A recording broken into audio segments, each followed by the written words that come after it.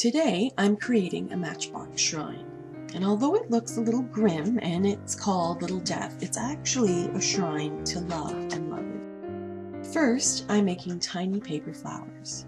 I'm using thin colored tissue and, with punches, cutting out a variety of circular shapes. I'm using 3 different punches for this particular batch of flowers. I've placed a piece of thick fabric on my work surface for the next part. This will help in shaping the flowers. Add a tiny dab of glue just in the center of the cutout. Then layer the various shapes. When I have 3 to 5 layers together, I push firmly in the center. With the squishy fabric beneath, this should cause the layers to lift and separate, creating the flower shape. I'm using a ball-ended stylus for this, but a dull pencil works just as well. Another little dab of glue and the tiniest pinch of fluff gives a realistic center to the flowers. I'm making a variety and more than what I need, just in case. Next, I'm sculpting the tiny skull for my shrine. I'm using a product called Creative Paper Clay. It's lightweight, air dries, and I love working with it. My hands run a little hot and polymer clay doesn't always cooperate with me, so for me, Creative Paper Clay is a great alternative. Although I have plenty of sculpting tools, I'm using the handle of a small paintbrush to do most of the shaping here. You don't need fancy tools or materials to create. Use what's available and what works for you.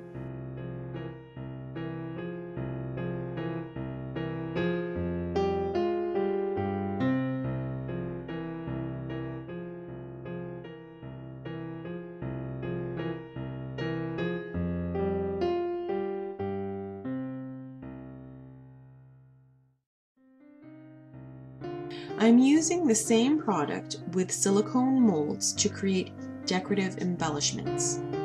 I'm squishing the clay into every cranny until it's completely full. I'm going to leave the clay in the mold to dry before removing. When dry, the pieces should come out quite easily. With a sharp blade, you can cut any excess clay and smooth rough edges with sandpaper.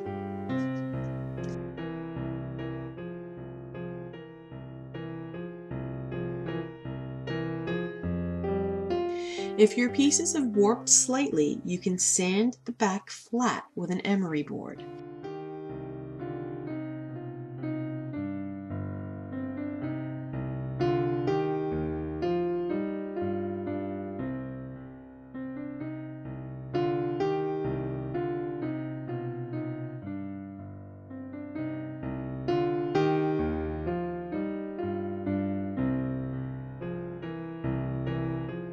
I'm lining the interior of the box of the shrine with a handwritten love poem I found in a box of vintage sheet music.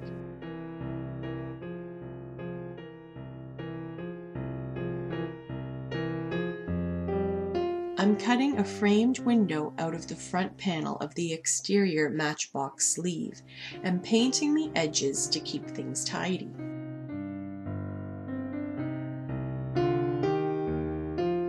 Those fancy filigree decorations are glued into place. The 2 Matchbox pieces are slipped together, and the exterior covered with decorative scrapbook paper.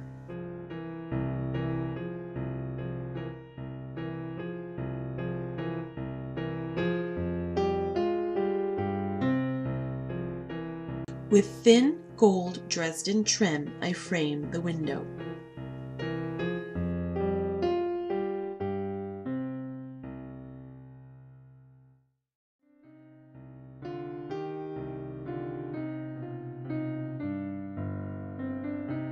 Now I'll glue the corner pieces into place.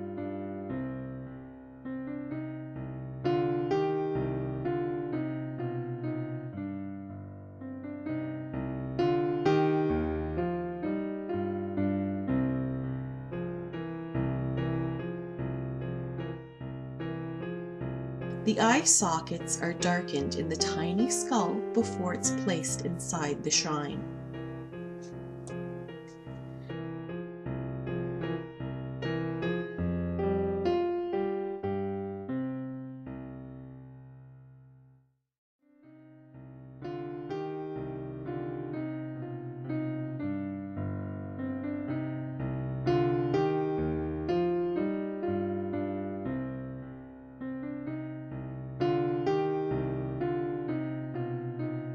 Copper highlights are added to the decorative corners.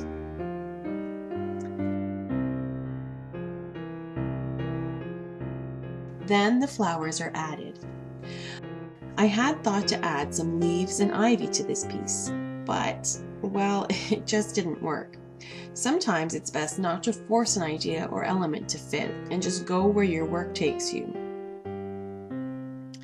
The little stand for this shrine is actually an old wooden chess rook. I'm applying a thin band of gold trim to gussy it up a little bit.